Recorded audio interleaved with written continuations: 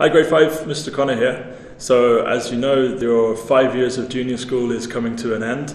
It's unfortunate that it's coming to an end in this way where we can't see you here at school, but I'm sure you've still got lots of very happy memories from your time in junior school. But now is the time to start thinking about some important but also very exciting changes that are coming soon. And fun is over now. Don't worry, it won't be that bad.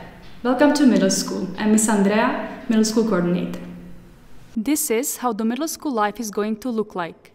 In middle school, you're going to have plenty of new teachers. You will have your form tutor, but he won't stay with you the whole time.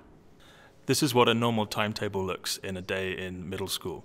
So, as you can see, you still have 8 periods, 8 lessons per day. The only difference is that we have now 3 periods before break instead of 2 as usual, and the break times and lunch times are slightly later than they have been in the junior school, but you still have the same amount of break per day and the same number of periods per day and the clubs at the end of the day as we have had before.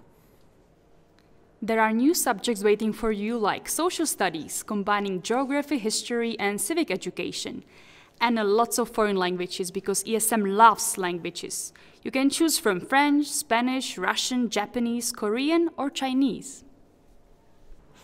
Our assemblies are similar to as they have been in the junior school for when you come into middle school. We will still have 1 assembly per week, and it will be led by a different class most weeks and sometimes by the middle school coordinator.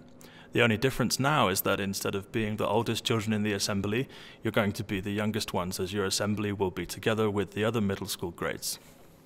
Middle school is proud to have its middle school leaders, who are role models for the students and run various activities throughout the year. The house system throughout ESM continues from junior school into middle school. So you have the same houses in middle school, which are Austin, Chaplin and Darwin. The only difference now is that in one form group, everyone in that form group will be the same house. It gives you a greater opportunity to work together and build camaraderie and gather points for your team as a whole class. These are the main changes that you're going to experience next year, so it's really not as scary as you might have thought. But if you do have any more questions, then you can of course email Miss Andrea or myself, and we will of course get back to you.